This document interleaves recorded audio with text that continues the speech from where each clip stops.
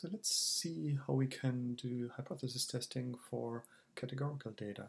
So in this example here we use the Titanic Passenger data that comes with JMP. If you go under help, sample data, you can find it there.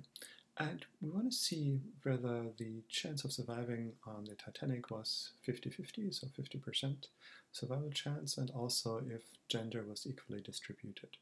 To do that, we can go to the distribution platform. We pick survival and sex here, and we see the distribution. Already you see like, okay, it's not quite evenly distributed here, but we can go into more detail here. So if I press the command key, I can do the same analysis for both examples here. So first of all, let's take a look at the confidence interval, basically. So we can see here that the probability of surviving is about 38%, and here's the confidence interval, and the probability of not surviving is 61%. So this looks already that it might be significant, but we can formally test this by clicking on test probabilities here.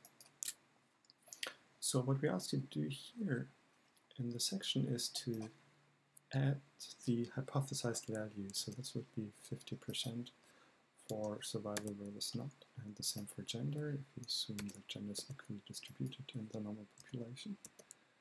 And if you click done here, you see chi-square value, degree of freedom, and the p-value is less than 0.001, which means the chances of survival is not 50-50, it's actually much lower.